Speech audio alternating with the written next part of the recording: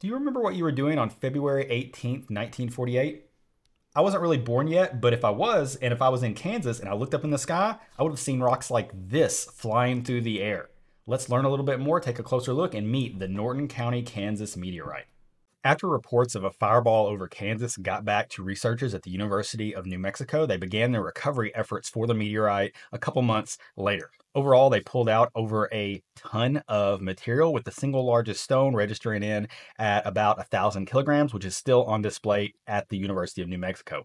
That said, the vast majority of pieces of this meteorite are incredibly small, like the ones I'm showing you here, and that's because it is an albrite and it is somewhat brittle in nature. It broke up both as it was flying through our atmosphere and upon impact. So most of the specimens that you'll see are going to be relatively small, but this is certainly a unique meteorite. It is one of only 85 albrites currently noted in the Meteoritical Bulletin. Albrights are notable for their snowy white coloring. They almost look a little bit like dirty snow with little specks of black and even browns and deep reds within them.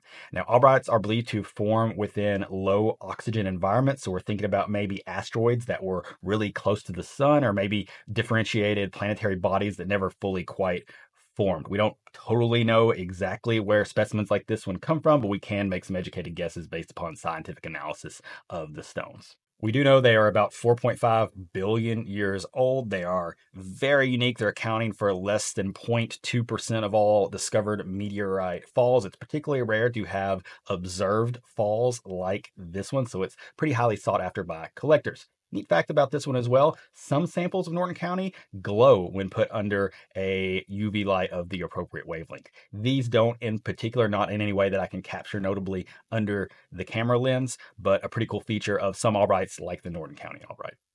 You may have also noticed that these meteorites have numbers painted on them. Those are actually the University of New Mexico catalog numbers, because these meteorite fragments once made their way through that research institution. They eventually ended up for private sale, which is how I and other collectors have ended up with them. Most collectors choose to leave those numbers painted on to show the unique history and the provenance of the item. I don't normally love these painted on numbers for meteorites because they distract from the stone itself, but these are pretty unique and they're also kind of hard to get off while being careful with the stone, so I've chosen to leave them.